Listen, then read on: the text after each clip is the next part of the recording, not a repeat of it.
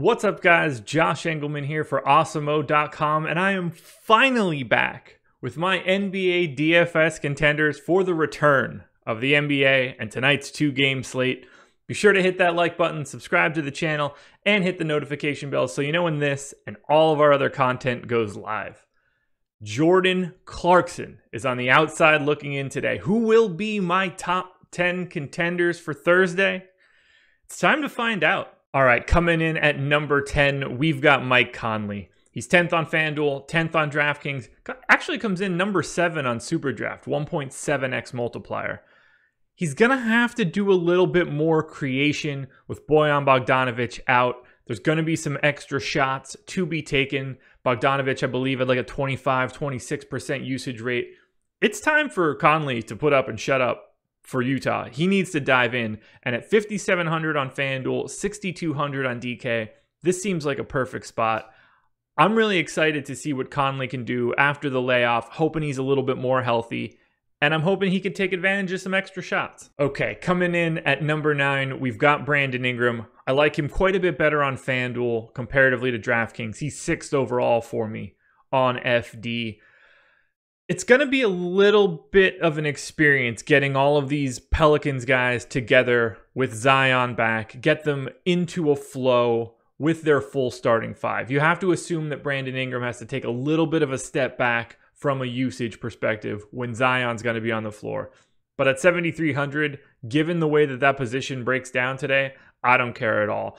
I love Ingram. He's going to play big minutes, or at least I expect him to. I've got him in for 35. I see no reason to get away from Brandon Ingram, especially on a day where small forward is sort of just a 4-person group and then nobody else. Now, coming in at number 8, we've got Brandon Ingram's teammate, Lonzo Ball. This is a spot where I prefer Ball on DraftKings in comparison to where I like him on FanDuel. I think it's going to be a little bit easier for him on DK. He was playing great before the shutdown. 1.15 fantasy points per minute. I have him basically as a 1 fantasy point per minute guy.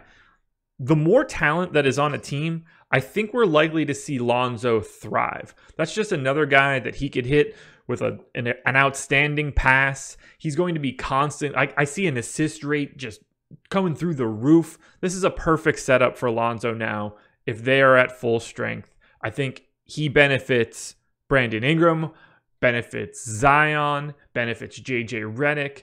He benefits Derek Favors. I think that Lonzo is just a big help. And at 7,400 on DraftKings, that's the spot that I want to lock him in. Coming in at number 7, and he's ranked 7th on FanDuel and DK. It's the board man that gets paid, Kawhi Leonard, 9,500 on FanDuel, 9,200 on DraftKings.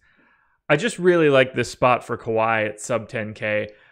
I expect him to be his full self here. I think that having a couple months off is a gigantic benefit for someone like Kawhi, who will always be nursing some lower leg injuries. I'm giving him 34 minutes, 35% usage rate, a 27-7 type game as a baseline on this 2-gamer. I feel like he's got a pretty high floor, and if things work out well and he can pick up a couple additional steals, he gets some of those defensive stats you're looking for, Kawhi could put up a monster number. 52.5 is the GPP goal on FanDuel. I'll be kind of bummed if he doesn't get there, but I see 60 in his future, no doubts. Now, obviously, this guy, little bit up in the air, still kind of questionable, coming back after being in outside of the bubble for a bit. Number 6, Zion Williamson. He's my number 4 on FanDuel, number 9 on DK, number 5 on SuperDraft, where he is 1.4x. I had to look down there. I wasn't totally sure that my microphone wasn't on mute. That would have been the worst. The FanDuel spot clearly looks better at 7,100, but you should be playing Zion across the board. I think he's going to get the minutes. These games mean way too much to the Pelicans for them to nurse him too much. They've got 8 games. They need to make sure that they are one of the top 9 teams. I think they're going for it here. Zion was at 1.23 fantasy points per minute before the shutdown. I fully expect him to get back to that range. I think he's fantastic. I think he's in better shape. And I think this is a spot where you want to prioritize Pelicans, in particular, Zion Williamson. Alrighty, coming in number 5. This one is much more of a DraftKings play than it is on FanDuel. We'll get to the guy that I like most at center on FanDuel in a little bit. But for now, 7,100 for Gobert. I'm giving him the full freight, 34 minutes. I don't get the sense that having the coronavirus 4 months ago is going to limit him all that much. He's just really talented, and at what I believe to be a discounted price, I can't see getting away from him in a DK build. I've got him projected for 15 and 12. You never know what kind of block party Rudy Gobert is going to put on.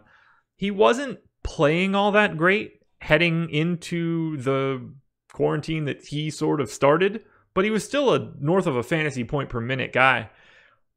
I think that he probably gets the better of a matchup against Derek Favors, so I can't really ignore him on DraftKings.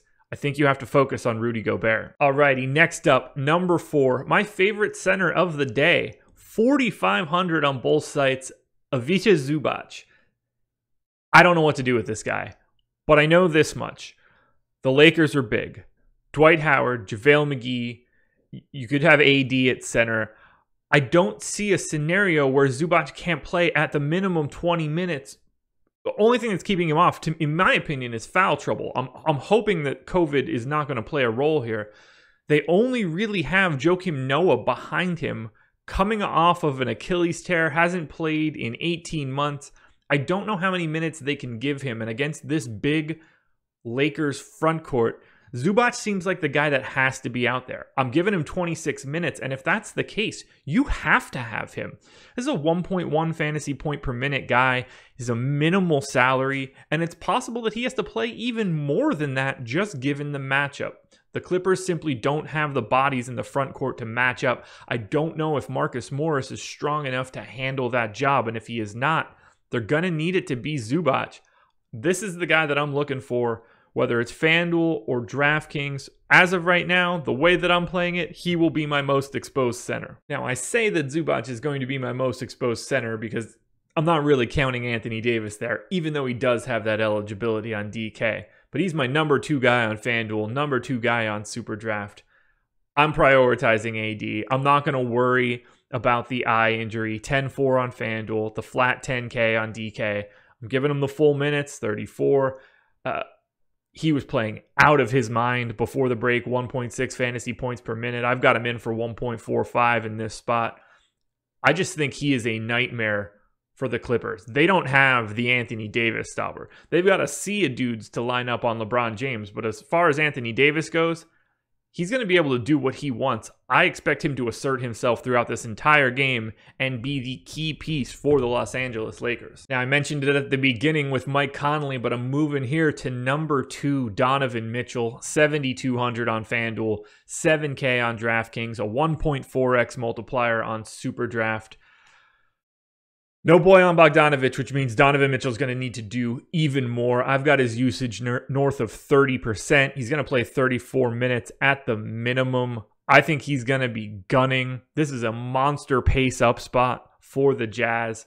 All of those sorts of signs point to at least a ton of opportunity for Donovan Mitchell. Not the most efficient guy in the world, but that's not what I'm looking for. I don't need efficiency on a day like today, especially on a 2-gamer. I'm betting on bulk, and I'm betting on Donovan Mitchell. And finally, the number 1 contender of the day, number 1 across the board, FanDuel, DraftKings, SuperDraft. It's Paul George, 7,400 on FanDuel, 7,200 on DK.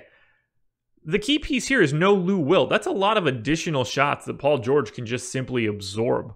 I think he fills the stat sheet in many different ways. You never know if you're going to pick up a couple additional steals.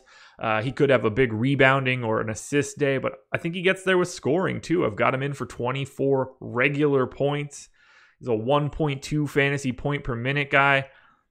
I mean, you can see the distribution below his name.